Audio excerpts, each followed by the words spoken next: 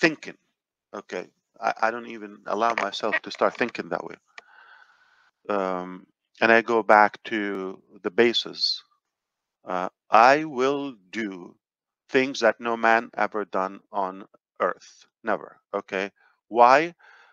It just the only thing I will do.